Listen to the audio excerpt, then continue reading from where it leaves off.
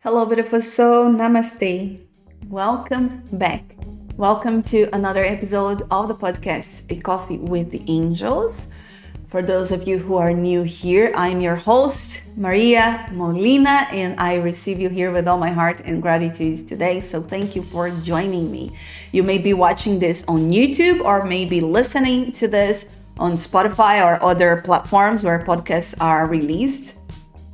But wherever you are, it doesn't matter. Make sure you either subscribe to my YouTube channel or you follow me, you follow the podcast in wherever you're listening it to, wherever you're listening it from, so you won't miss any episodes in the future, okay? You can also follow me on social media.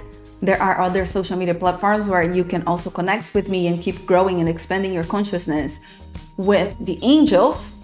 And you just need to search for Maria Molina Angels on Instagram, TikTok, Twitter, YouTube, okay? And I'll be there with you whenever you need me, okay? So let's keep our connection. So on today's episode, we're gonna talk about something that it's actually a message I received the other day and that really triggered me. Like that really got stuck in my head. And I was thinking about that the whole day. And I was like, you know what? I need to write this down and I need to record an episode about this because I'm sure there are more people thinking just like this girl. So I received this message where the girl was saying, oh, that's very nice. I cannot imagine how nice it is to connect with the angels. It's just a shame that I'm not good enough like you are. I'm not enlightened enough as you are. I would love to connect with them, but it's just sad that I am not capable of connecting with them because I'm not there like you are. I'm not just like you, you know, I'm not so good as you are to connect with them. And that really got like, that got stuck in my heart when I read that. Because can you see already where the problem is here? If you're coming from a place where you believe that you're not good enough, where you believe that you're not enlightened enough to connect with angels or whichever being you want to connect with. If you're coming from that place where you're lowering yourself to a really low place, you know, and you're telling the universe that you're not worthy of this or not good enough, of course, it's going to be impossible for you to connect with them. Because you are already placing yourself in the lowest place ever, because even animals connect with the angels. So you're putting yourself, I mean, of course, animals are very enlightened beings as well, but you are just putting yourself so low, you know, because you believe you're not good enough for this connection. So first, I want you to think about that because, I mean, I totally get it. I totally understand how you feel because even for myself in the beginning, when I started connecting with them and really like seeing them and hearing them, I remember that even because I was not used to it, right? And even I was wondering and asking myself like, oh my gosh, like, is this really happening? Am I like, who am I? Who am I to see them? Who am I to receive messages from them, you know? Because I was still coming from a very Catholic roots, because I grew up Catholic. Not anymore, but I grew up in a Catholic family. Very, very religious family. But I think one of the main issues here is it does come from the religious point of view when it comes to this, because religion tends to put us like very, very, very low to make us feel the worst of the beings, you know, sinners that need to pay for our sins, that we are the worst creations in the universe, you know, that God and angels and all these wonderful beings are so far away from us and they're so much better than us and we don't deserve them. We have to be begging for them all the time and we're not worthy of this and we are just really bad, you know, creations. We forget how wonderful we are and how divine we are. We are part of this creation. We are part of this rays. That's what they're saying, rays of light. We are rays of light. We are divine beings and we forget that. And the more we believe that we are not worthy, of course, the more we push them away. I mean, the problem is not that you're not connecting with them. The problem is that sometimes, first of all, we believe that connecting with angels need to be in a certain way. We compare ourselves to the way that other people connect with them, and we think it needs to be the same way. Okay, so of course, you're going to get frustrated with that because you're a unique being. The way you connect with them is going to be different from the way that I connect with them. But the thing is that just by thinking about them, we're already bringing them into our lives. We already have them here. But the problem is that we often don't feel their presence because we're coming from this very low vibration. I mean, think about this. I've been doing this work for over 7 years now. I connect with the angels since 7 years ago, the first time that I truly embraced the connection with them. I mean, I've been connecting with them since I was very young, but in a conscious way, it's been 7 years. But since then, it's been like every day I connect with them. This is my work. This is what I do. I actually need the angels to do my work. So, of course, it's much easier for me because I've been doing this for a long time and I'm very used to them right now. I do this every day for a living. So it's easier. Of course, it's easier for me. So again, don't compare yourself to me or to anyone else because you have your own path. You have your own journey with them. But then again, the second thing you need to understand is that, you have to ask yourself this. How is your energy? Have you been taking care of your energy in a very active way? Have you been aligning yourself?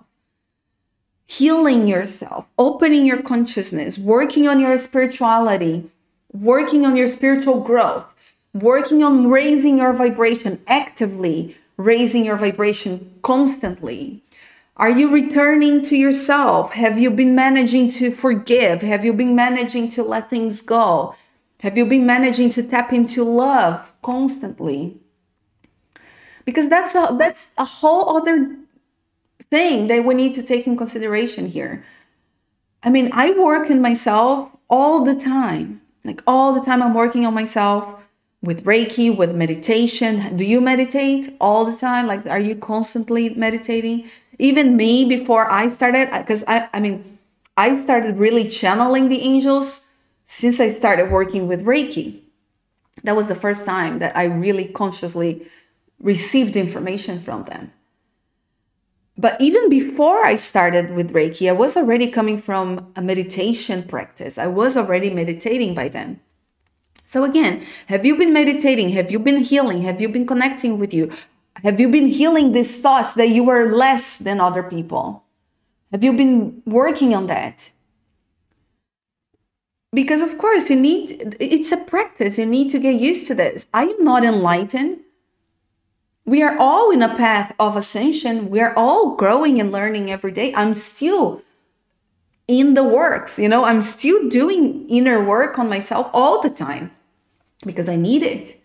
Otherwise, I can't feel them, even for myself, when I'm angry, when I'm stressed, when I'm, when I'm just in a low vibration, I can't feel them. It's impossible for me to receive anything from them. And if you are maybe my client, or my clients know that's, it's not often that this happens, but it happened before that I actually had to postpone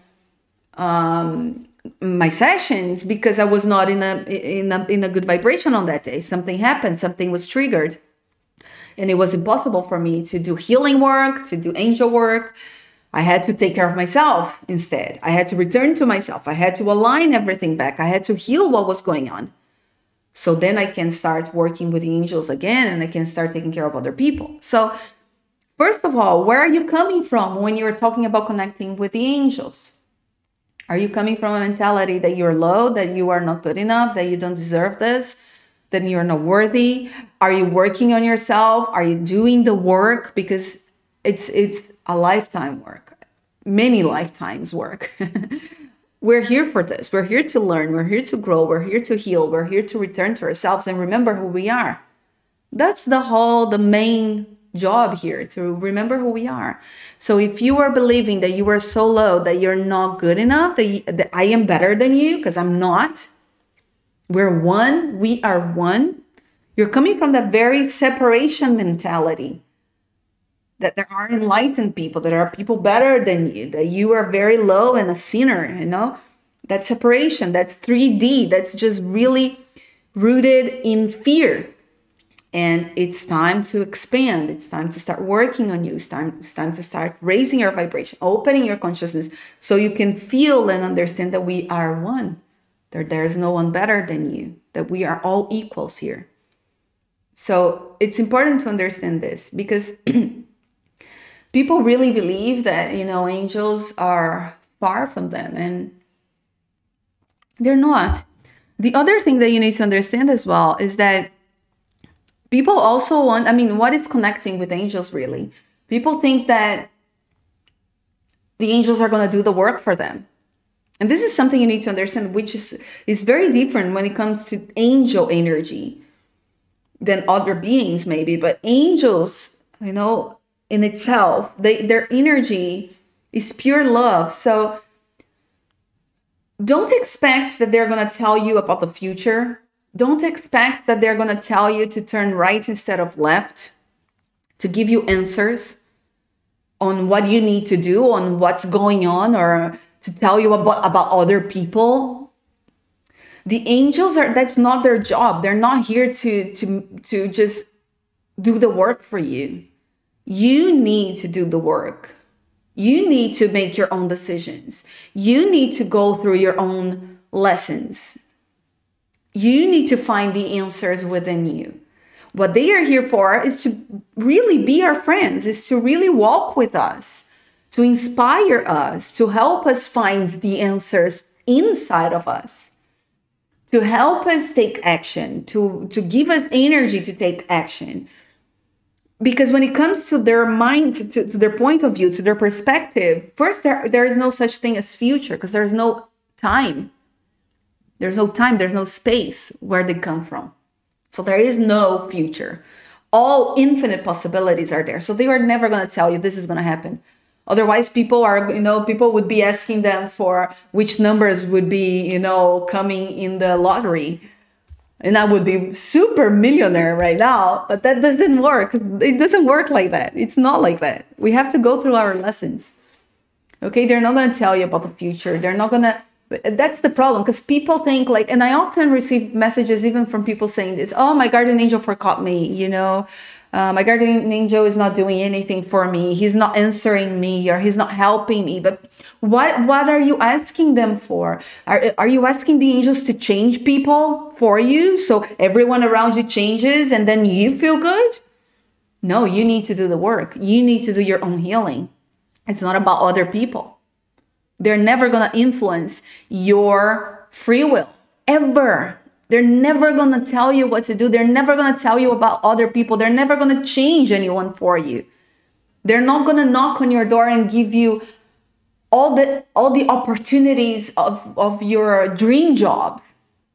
All of them there. They're not going to, they're not going to give you a house out of the blue. Like, here it is, They're not going to give you a bag of money. No, they're going to help you manifest what you want. They're going to help you find the answers. They're going to help you heal yourself so you can understand what's best for you. They're going to help you feel empowered again, return to yourself. They're going to protect you. They're going to help you to heal yourself. That's what they do. They're not here to tell us anything else about people, about life. Giving us answers, because we all have answers within, and they can help us to find that answer, but they're not going to tell you that. So always remember that you are good enough, that you can do it just like I do, perhaps even better than I do, as long as you keep on working, even when you don't receive answers, even when you don't feel the connection, even when you don't see them, when you don't hear them the way you expect it should be. Just accept, just know that they are there, just know that they are listening. We don't always need answers. I mean, even for me, 99% of the time, I don't get answers from them. They just tell me what I need to know and not what I want to know. There's a huge difference there. You know, so you have to just embrace, because they are here to bring us love. They are here to love us. They are here to, you know, take care of us. They are here to protect us. They are here to be with us and to just help us understand that we are not alone, that we have these divine helpers with us. But that doesn't mean that they're going to take action for us. Never. We need to take action. We need to do the work, not them. So you need to do the healing. You need to return to yourself, take care of yourself, open your consciousness, you know, be love actively. You know, you need to forgive. You need to let go. You need to be kind to other people. You need to be grateful. You need to choose love over fear. It's your job.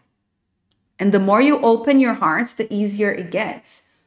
The more open your heart is, the more you are in resonance with their energy. So it's easier for you to feel them, to feel their presence. Again, it doesn't mean that they're not listening. It doesn't mean that they're not helping. It doesn't mean that they're not here when you call upon them. You just don't feel them. They are right now. We're talking about them. They are with you now.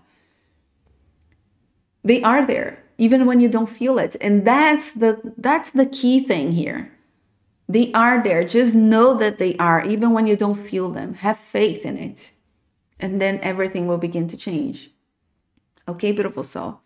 That's what I want you to take from this. You are worthy. You can do it as long as you do the work, as long as you have patience with yourself, as long as you don't compare yourself with others. Because I remember even for me in the beginning, I used to compare myself.